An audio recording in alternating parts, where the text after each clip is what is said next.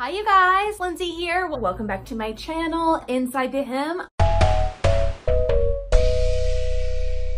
All right, you guys, so you saw my mixed gingham dress, and as you know, it has snaps all the way down the center front.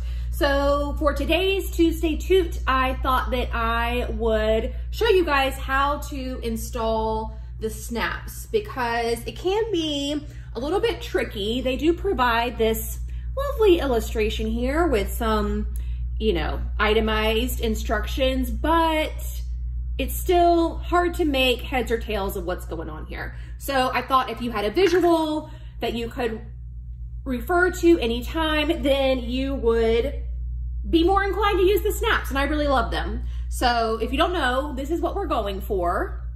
We have a snap here, and it attaches, and that's what holds it closed. So here are the things that you will need. So obviously you need your garment. You need the pattern piece that has where the buttonholes are supposed to go. This can either be a separate little strip like this, or it may be already attached to your center front bodice pieces. So look for that. You also need a hammer, a single pen. You need a pencil. Well, more importantly, you need the eraser end of a pencil, and you need your snaps as well as a snap setting tool, which looks like this. So we're gonna talk about snaps and snap setting tools here really quickly, and I'm gonna try to not get enraged by the fact that there are many sizes of snaps and many sizes of snap setting tools. And for every size snap you have, you must have a separate snap setting tool. It's really annoying, but I wanted to show you. Here are just a few of the different snap setting tools that I have, and none of them work for the snaps that I have picked out. But to find the tool that you need, more often than not, I say that's probably not even true. For the snaps that I bought, it says right here, for applying 981 heavy duty snaps, and then the snap packaging said, that's for something else. The snap packaging said, heavy duty snap fasteners require setting tool 981T. So you know that these two things go together. So when you go to purchase the snaps for your garment, just make sure you have the right setting tool. Otherwise, you'll go back to your sewing room and be unable to finish the project because you cannot use anything else other than the tool it suggests. If you do, I don't know, somehow, miraculously, it doesn't work. And I don't know why. It's really, really annoying. But so yeah, just make sure that you have the snaps and the tools that go together. Okay, so the first step after you've gotten all of your supplies together is to take your garment, and more often than not, whenever I'm doing a button band, I will wait till the very end to even apply or transfer the markings for the buttons. The main reason is because I want to try this on, and I want to make sure that there is a snap or a button that's going across my bust apex. That's going to make sure that it's going to keep it nice and closed in the area where it is most important, and there won't be any gaping.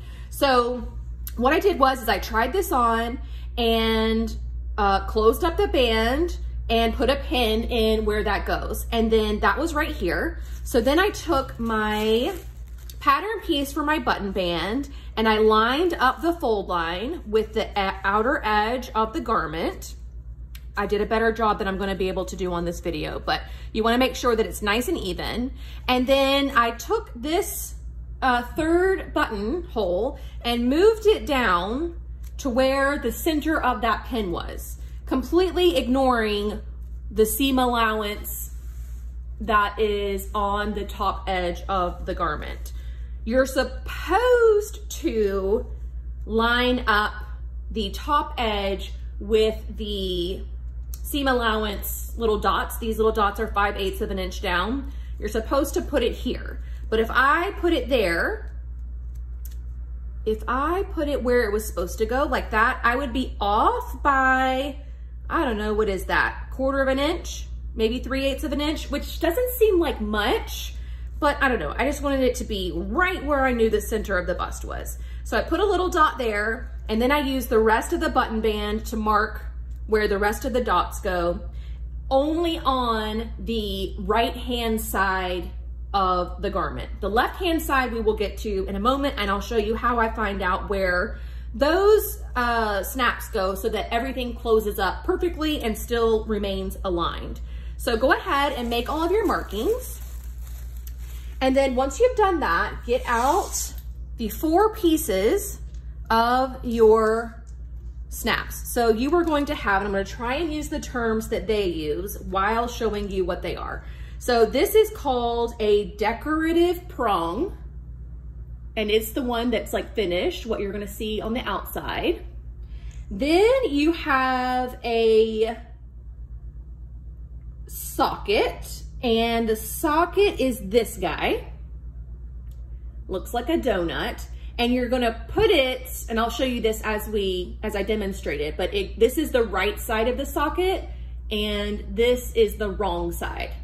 So, and then you have your prong. This is called a prong. And then finally, this one is called a stud. And I have a really X-rated way of remembering why this is called a stud. So use your imagination. And then you need your snap setting tool, your single pin, your pencil, and your hammer. Okay, so we are going to attach the snap to this dot right here. First step is to take your decorative, I already forgot what it's called, decorative prong. The decorative prong goes on the right side of the button band, right hand side of the garment, and the right side of the garment. And you are going to be placing that right over the center of that mark that you made, centering the prongs over them. And now we're trying to push all of those spiky prongs through our 2 layers of fabric, as well as the interfacing that is in there. So depending on how thick your fabric is, how much interfacing you use, this is going to be a little bit of a process, but kind of just use your nails and push it down as best you can. And then when you get it pretty close, lay this down super flat, making sure nothing is in the way. Don't ask me how I know that you can snap your garment together, which is really annoying. Okay, take your eraser and get it, pretty much you're stabbing the eraser with the prongs because you just want to get this fabric as deep down into the prongs as you possibly can.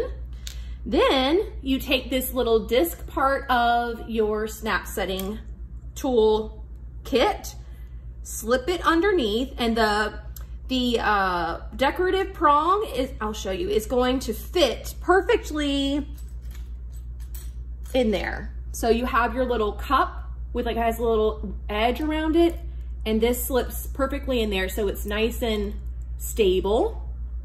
Okay, same thing happens whenever you go to put your prong in. Same thing, I'll show you that. Okay, so slide this in there so it's nice and stable. And then you take your, shoot, what's this called? The terms are not, socket. The terms are not second nature to me yet. Okay, and again, this smoother, bigger part is the side that goes face down. Okay, now you take this little guy and you place it over your socket. And as you can see, I'm trying to wiggle it around. That's also stable. When I wiggle it, the whole garment is trying to move. So I know everything is locked and loaded. Now you are going to take your hammer and you are going to gently tap. You do not need to whack this. This is not going to be the time where you're going to get out a lot of aggression. This is just like a gentle tap maybe 5 of them, and you'll kind of hear where it becomes less shallow. I don't know, it just starts to sound different. So let's see if I can get you guys to hear that. Did you hear that? So I think I hit it 6 times, no big deal. You lift it up and you've got a perfect right side of your snap. Okay, so now for the other side. I promised you guys a little trick on how to know that your snaps are gonna line up. So what I do next is, now that I've got one in place, I can snap it closed, and I place the outer edge of this button band, line it up with the inner edge of the other button band, and I've got this little, I don't know, this little thing here that can somewhat leave an impression if you push hard enough. And then when you lift up, you should be able to see an itty bitty impression in there. You guys might not be able to see it on camera. It's pretty subtle, but I know it's there. Right about there. Now, so we have our little dot here. So now we need to push this little prong guy up through the wrong side. So you need to transfer this little dot to the wrong side. I like to do that by just putting in a little pin and then centering the prong over the pin. That way you're not marking it up too much. Push that through the fabric again. You can remove the pin now. And again, you're repeating what the first step that we did, where we're just trying to get this, all 5 of these, 6 of these, I don't know how many there are, prongs through all of the layers of fabric and interfacing. Keep pushing. Okay, now put your disc down, lay your prong over the disc, take your pencil, your eraser, and start pushing all around. You're pretty much gonna destroy the eraser, so make sure it's a pencil that I guess you don't totally love, I don't know, or maybe one you don't really need the eraser for. It'd be a good one for like a stub of a pencil if you've got like pencil scrap or something. Okay, that looks really good. Okay, so now we're gonna take the stud. See, that one I was able to remember. Word association, okay. And then that gets laid over top of the prong. You can feel it kind of snap into place. Now this little tool also has like a little donut in it where this little stud thing is gonna stick right in the middle there. And again, all locked in place. So again, you just tap, tap, tap. Ta-da! Okay, so now you have your beautiful ringed stud, your male side of your snaps, and ta-da! So I'll show you this one. All right, and just like that, you have to imagine all my snaps are done, but here's 2 of them, and it's super easy, and in a way, I kind of feel like it's easier than buttons. But that's just me. I also like how there's not like a big hole in your fabric, you know? I like that too. You can wedge these off if you decide you don't like them. There will be the holes that the prongs made, but I don't know, if you decide you don't love them, it's easier to remove than buttonholes, that's for sure. But you can wedge them off using like the dull end of a butter knife or something.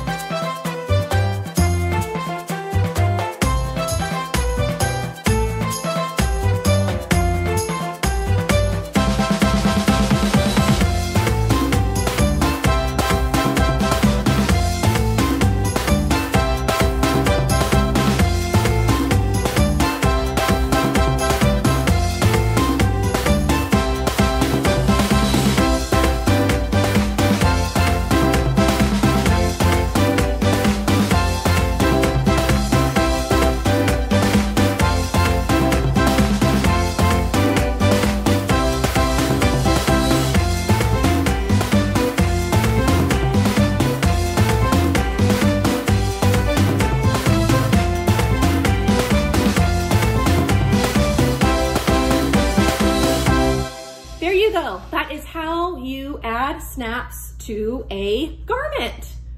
I hope you guys enjoyed this and found it helpful, and I will see you all very soon.